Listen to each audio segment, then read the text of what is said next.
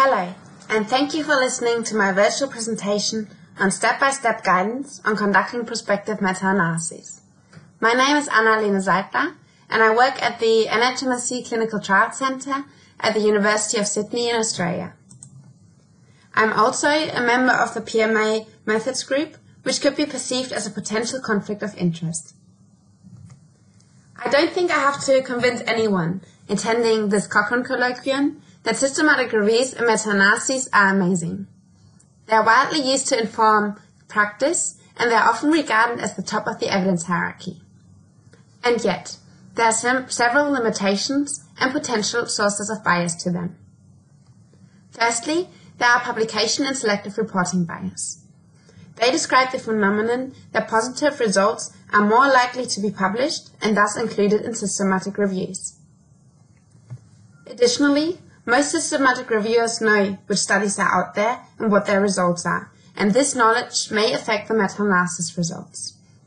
This can be illustrated using the example of Julie's daughter, who knew that she had failed history when she decided to exclude humanities from her evidence synthesis, and thus concluded that she was a straight A student. Another problem associated with traditional meta-analyses is that often we are trying to compare pears with apples. Studies may have been conducted in different populations or collected different outcomes, which can make their synthesis difficult and sometimes even impossible. Luckily, there is a solution out there: Prospective meta-analyses, or short, PMA.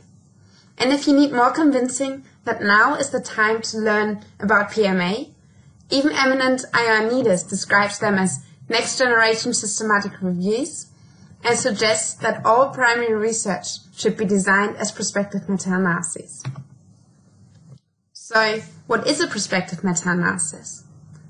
In a PMA, studies are included before their results are known. So in this example below, the 3 studies need to be included in the PMA before their analysis. In a recent scoping review, we found that the number of PMA is increasing and that they are used across different areas of health research. However, we also found that the definition, methodology, and reporting of previous PMA vary greatly. For this reason, we have written a step-by-step guide on how to conduct prospective meta-analysis, which has been published in the BMJ a few weeks ago. And I will now walk you through each of these steps with a particular focus on steps that are different to traditional retrospective meta-analyses. So before starting the PMA process, a decision needs to be made on whether PMA is the right methodology for the question at hand. Generally, PMA should be considered for high-priority research questions for which limited previous evidence exists and for which new studies are expected to emerge. This does not need to be a passive process, but instead can be an active catalyst for a joint program of priority research to be undertaken by a group of researchers. Once a decision has been made to conduct a PMA, a research question needs to be defined and a protocol needs to be written. Importantly, this needs to happen before any results related to the PMA research question are known, to avoid publication and outcome selection bias. PMA can include interventional or observational studies, and they can include individual participant or aggregate data. There are some key additional items that need to be covered in a PMA protocol, including search methods for planned and ongoing studies, and core outcomes to be measured by all studies. Similar to a traditional meta-analysis, a good PMA should be preceded by a search. However, since studies are planned or ongoing, this search can be a little more difficult.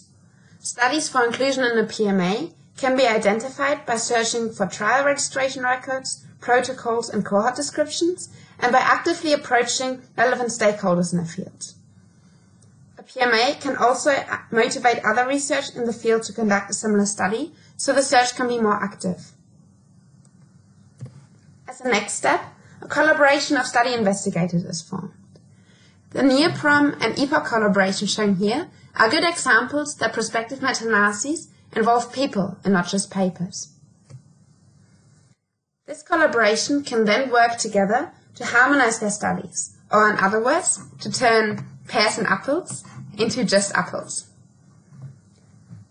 Harmonization involves that study authors agree on common design features of their studies, including the collection of common core outcomes that are measured with the same instruments and at the same time points.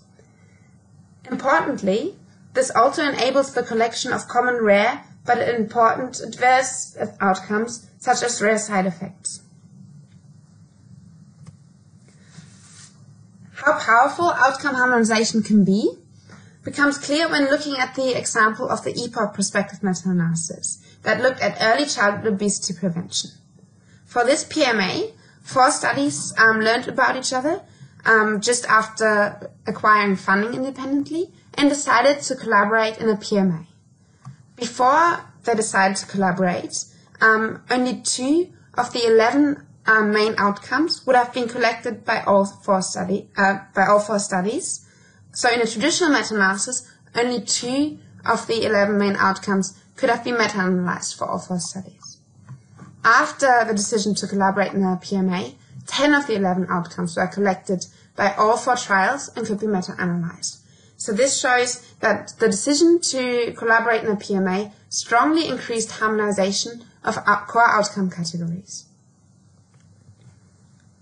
Once all studies have been completed, their results can be combined in a meta-analysis.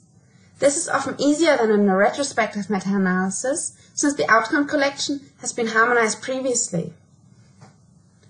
Reporting guidelines specifically for PMR are currently under development by the PMA methods groups, so watch this space. So, after having walked you through each of the steps of PMA, you may ask yourself, why would I do a PMA compared to a multicenter study? Well, let me tell you the difference between a PMA and a multicenter study. One key difference is that a PMA is usually preceded by a systematic search. Whilst multicenter studies usually happen in isolation, regardless of similar ongoing studies, PMA incorporates and combines all evidence that is currently created to address a certain research question. This also makes a PMA more efficient than a multicenter study, since it combines and adapts currently planned trials to answer additional research questions. A PMA does not require the same protocol for each center, but instead allows study-specific protocol variation and outcomes that are locally relevant, making it more flexible. And this can also increase generalizability of the research findings due to different protocols. Having said all this, the distinction between a PMA and a multicenter study is not always clear. PMA can in fact be very similar to multicenter studies, and they can share many of their advantages.